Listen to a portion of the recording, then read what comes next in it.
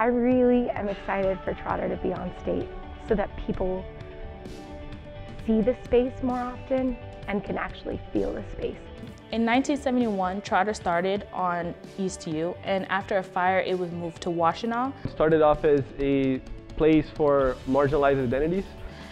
Basically to create a safe space where they can cohabitate and have, a safe space against all of the prejudice that would occur on campus. It was there because of a movement called BAM, and that movement asked the university for a multicultural space, and the university did abide, and that became the Trotter Multicultural Center. With the diversity of the University of Michigan, we noticed that the demand or the need is basically to have a space for all minorities to feel safe and welcome. So over time, Trotter went from just a Trotter house to a multicultural center. I think the fact that it's actually being moved to State Street, that resources are being put into it, I think is really important.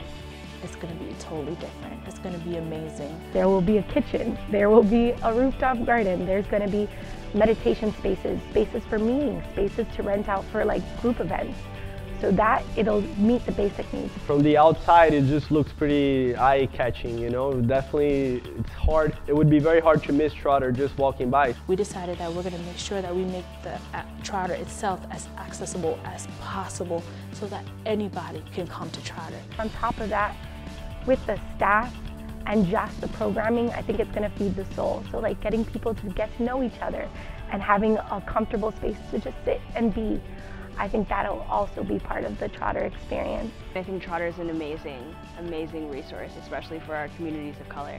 And now that it's going to be on State Street, I hope that it's so much easier for students to find those resources. Anyone in the University of Michigan community and greater community, I think it would be great for them to experience Trotter and experience how the coming together of diversity is not threatening, but rather just beautiful. Come and see us.